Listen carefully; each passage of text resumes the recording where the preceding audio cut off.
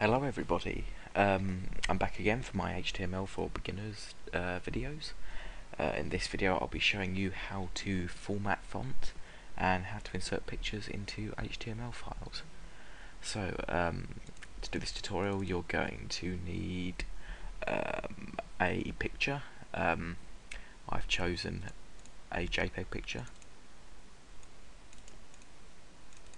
It's just a picture of London, as you can see. And again we're going to need a text editor. As I say in all videos, you can do this on Windows or Mac or anything. I just happen to be doing this in my VirtualBox Linux. So anyway, to get started I'm going to save this HTML document in the same folder as that picture, so in video 2, and we're going to call it index.html. Now the reason I'm calling it index, as I forgot to mention last video, is because every time you navigate to a website, the index file is the HTML file you'll actually go onto. So I want to do that. I'll see if I can give you an example of that.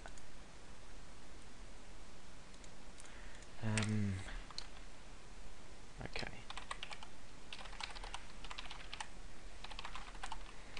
So you've got the BBC News file. Hopefully the index file will work. Oh no. I'm about to find you one now.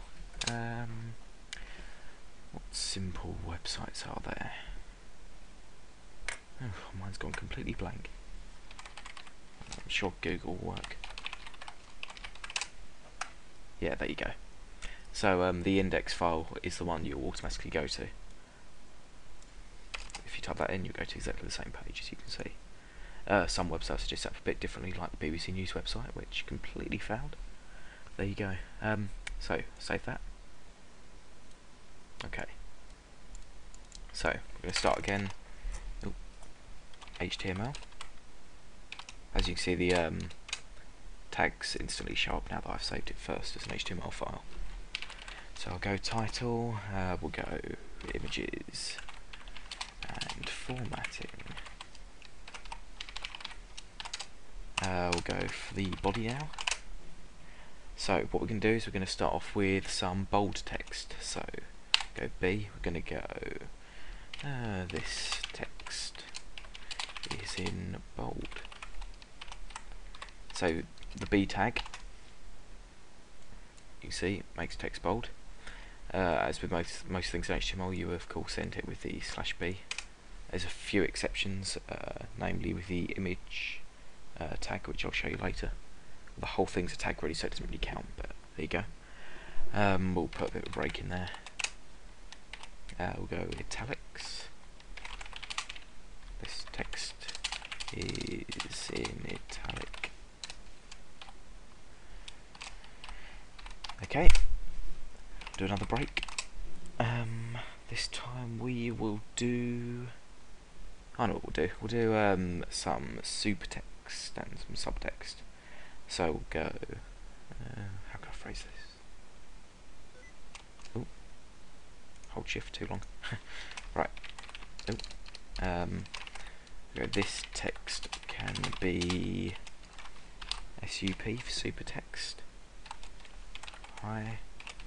Come out of supertext.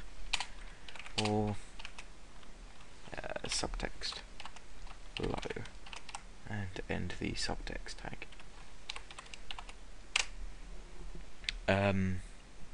Okay, so now we'll do some headings. So H1, which is the biggest heading you can have on HTML, standard anyway, under the headings tag. We'll go, this is the largest heading. So H1. H2, this is a smaller heading. H2, and we'll go at H3 and we'll stop there. And I've got my capitals, can't have that.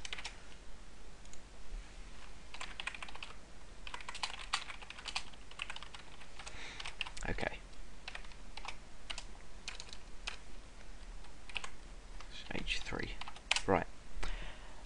Now what we'll do is we'll do some fonts and we'll do some colours. This tag is quite an advanced one. You have to sort of play around with what fonts it allows and font sizes and everything. So what we'll do is we'll start off with the font size. Let's go font size equals 7. Got some nice colours going on there. Face, which is basically font. We'll go Arial, and then colour, spelled the American way. We'll do red. Okay, and then end that tag, and then I'll type. We can also write in colour, spell the English way, because I'm English, and the only reason I've written it there is because I've been forced to. But there you go. Full stop. Okay. So /font. We'll do a couple more breaks as usual, and then we'll do an image file. So this image here, as I've already shown you. So to do this, what we're going to do is we're going to type the image tag, which is img src equals, which stands for source. So this is where your image is located. Now I've deliberately put it in the same folder because I don't have to do sort of select where the folder is, so I won't have to sort of have /html/video2 and then put it in. I can just go straight to london.jpg. Okay, and then you do ALT, which stands for alternative text, and we'll do this is an image of London / close brackets. So you can see that's what I was mentioning, it's just a whole tag in one, you don't have to sort of section in the middle with 2 tags on the outside. So that's the end of it. I've bound to have made a mistake, I always do with programming, but there you go. I'll see if it works all for you, and then I'll show you exactly how it works.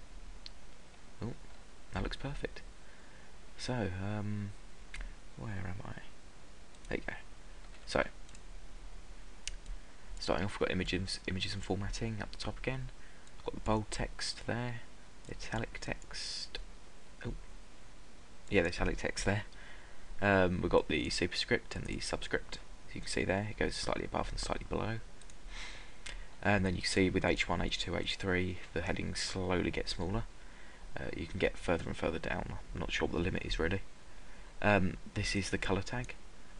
You can see size 7, face Arial, colour red. And the image, there you go. We go view image info. And then you've got the text there, that's a bit of description of it. This is an image of London. On most browsers you can just hover over it and it'll tell you what it says, but on here it's not doing it for some reason. But anyway, that's about it for this video. Thanks for watching everyone.